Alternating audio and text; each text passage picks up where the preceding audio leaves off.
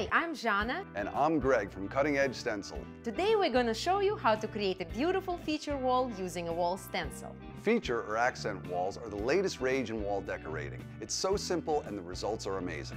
Here's what you'll need: your cutting edge stencil, a clip-on stencil level, a dense foam roller with rounded ends, a stencil brush for edges and corners, latex or acrylic paints, a large styrofoam plate, low-tack painter's tape, and paper towels. First, make sure your wall is clean and dust-free. Stenciling over a flat base coat works best. Mask off the ceiling, trim, and floorboards. Since we're doing an accent wall, mask off the sidewalls as well. It's nice to start on a section of the wall that allows you to do an uninterrupted floor-to-ceiling row. This establishes a perfect vertical in which to build left and right.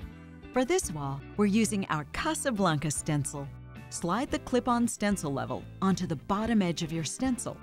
Make sure the level sits firmly against the edge of the stencil.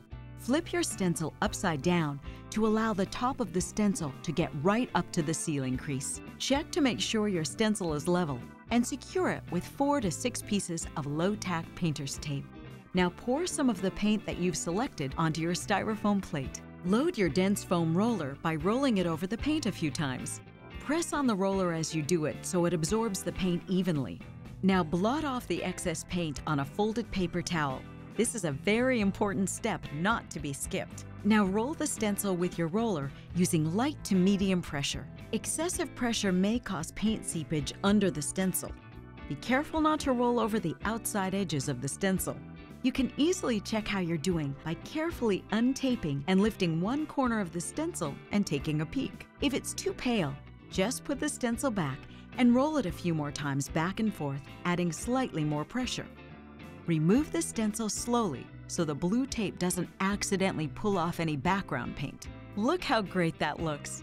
Reposition the stencil to continue down the wall.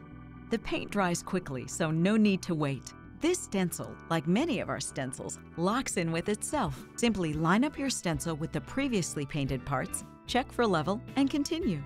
Don't worry if it doesn't line up perfectly, and don't roll over the previously painted areas. This gives you a seamless look and allows you to continue around the room. After a couple of prints, you'll need to reload your stencil roller with more paint. Avoid the temptation of pressing too hard on the roller to squeeze out the last bit of paint. Now repeat the process until you're finished. No need to clean the stencil in between repeats. This stencil is good for many repeats before it needs to be cleaned. It's time to clean the stencil only if your paint buildup starts to compromise the design.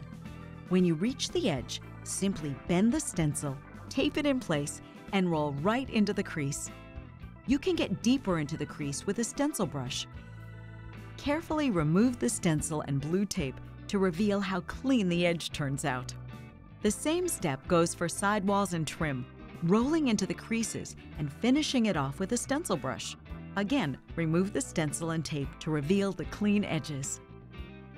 To fill in those gaps at the ceiling line, you can use your large stencil, but it gets cumbersome and tends to flop down. That's why we've included this special top part stencil designed just for this purpose. Align the top part using the painted parts as registration.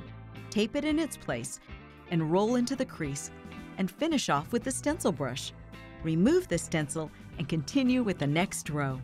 This simple technique can unlock the door to endless decorative possibilities, especially with cutting-edge stencils.